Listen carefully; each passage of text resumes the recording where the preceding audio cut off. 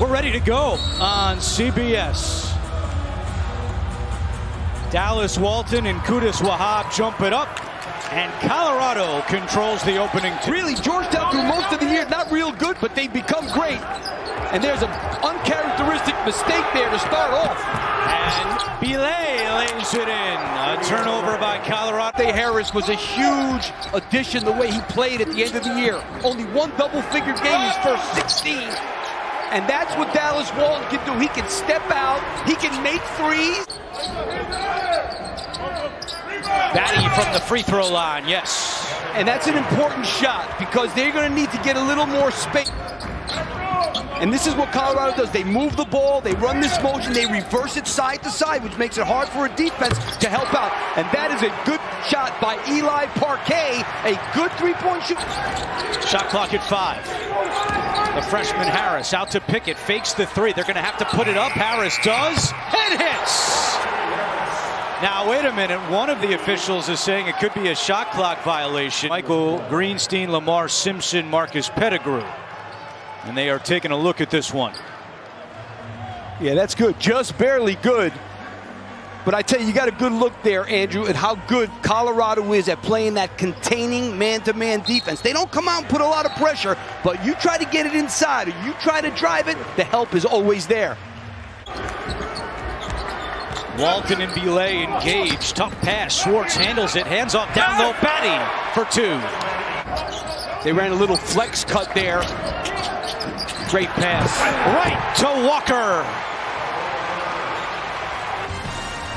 Colorado flying high early. Right cross-court pass. Now Walker for 3. Yes! Jabari Walker. Colorado ensures that the Hoyas go one and done. Right for 3. 10 in a row. And they need timeout. Hoyas without a field goal in the last 6 minutes.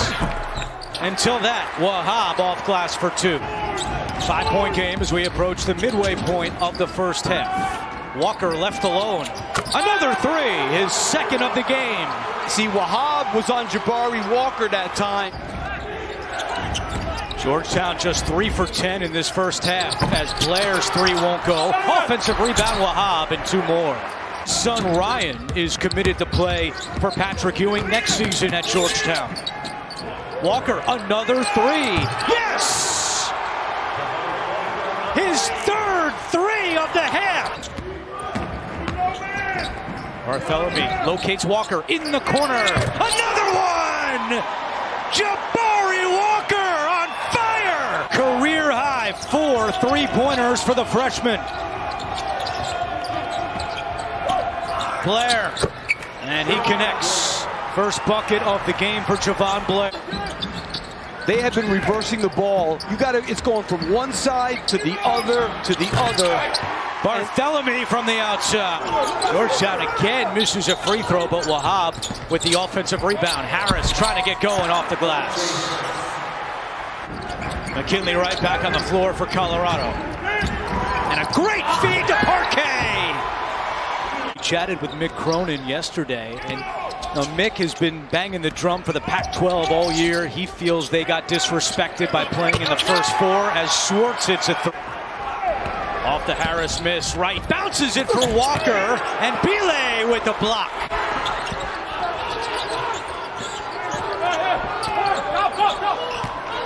Wahab over Batty, yes. It's a big difference when you're wide open for all of them, too, though. Here's Schwartz. Yes. I gotta be on 3s. 9 threes for a team that makes 7 a game.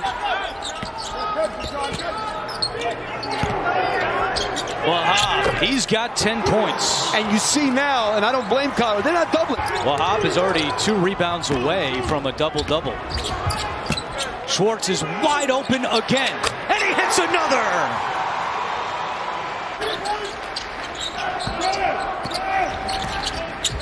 Schwartz, another! Yes!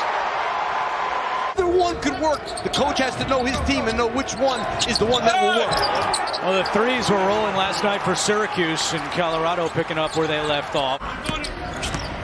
McKinley Wright with 8 assists in the first half, and now he's got 9. Walton converts. In free throw shooting percentage at 82%, which, if it holds, would be the best ever, surpassing the Harvard team in 83-84. That's a 2. Colorado not a team that turns it over. And the bottom line is if Colorado doesn't turn it over some in the second half, it's going to be really, really hard to come back at all. Here's Walton, the 3, and there it is! Tad Boyle said, look out for it. Foul is on Walton as Pickett misses wildly and Wright wants to push. Right at Harris. Wright counted and one! This is a building where historically Georgetown has fared well. They beat Butler in 6 of the 8 games here at Hinkle. Different story today as Blair hits from the outside. Wright, no look, and a finish by Batty. Wright now has 10 assists. No look, no defense. Talk about paying your dues to become a coach. He should have been a head coach 10 years sooner. The guys that he was assistants to in the NBA, you know, Jeff Van Gundy, guys that are coaches, this guy knows the game. I think he's a heck of a coach. He's made 6 field goals. The rest of the team has combined for 6. And there's Walker and 1. That was a really effective press break. Walker, can he pick up where he left off? He can! Oh, my goodness. It's a 3-point bonanza for Jabari Walker. Wow.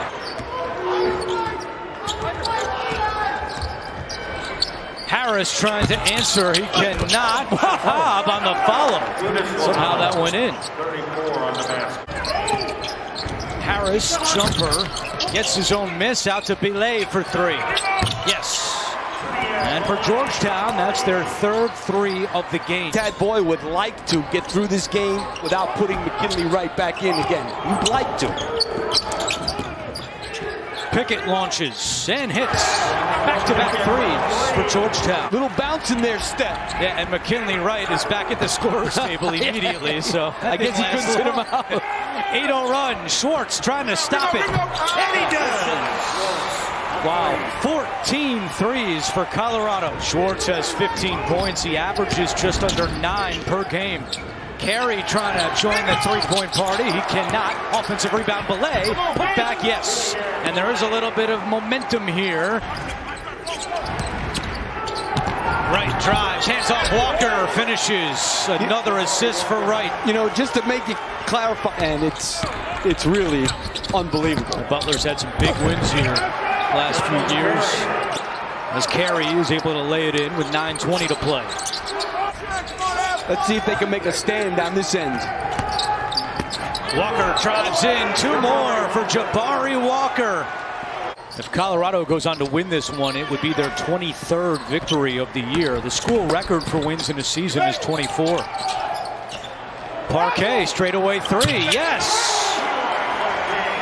They've already surpassed their points per game average with 76, and now 2-on-1.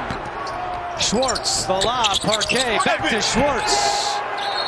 Buffs are rolling, timeout Georgetown. Minimum 20 attempts behind Providence and Rick Pitino. Back in 1987, Pitino and Iona will be on this floor a little bit later today against Alabama. Game in tournament history is 8 for 8. That was by John Goldsberry with UNC Wilmington back in 03. Horn with the flush. He's got 13 assists, 0 turnovers. I think he's going to find himself moving up that list significantly. Here he goes again, Wright attacking and scoring. Here's McKinley Wright with 10 on the shot clock as we approach 6 minutes to go. Wright blows right by Harris. That is too easy. Pickett attacks and scores. Jamarco Pickett in double figures. He's got 10. Daniels on the drive and the finish. The senior Maddox Daniels. Talked about it. Their bench was the best in the Pac-12 as it was. That 3 goes down from the corner for Carey. Horn has not been able to get it going today. 1 of 7 from the floor. Yeah, he's the first graduate transfer that Tad Boyle has taken into the program. They thought that this year, because of COVID and not getting freshmen on campus and seeing how they would adjust, he thought this was the year to finally do it with Jabari Walker. Yeah, he mentioned not being sure about Walker, not being sure about De Silva. Those two guys are going to be good players. Tad Boyle has gone deep into his bench. Luke O'Brien, Nick Clifford. Here's O'Brien. First points for Luke O'Brien in a long time as Carey hits from the outside. But it comes to an end here in the first round of the NCAA tournament. O'Brien, and he's got a new career high with 4 points. Great move, too. I tell you, I like this freshman class of Tad Boyle also. De Silva, Walker, those guys are going to be good players. TJ Berger from Westchester, Pennsylvania hits from the outside.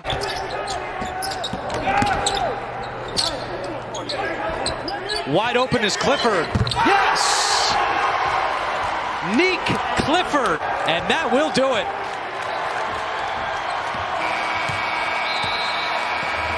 McKinley Wright and the Buffaloes are moving on after they put up 96 points on Georgetown.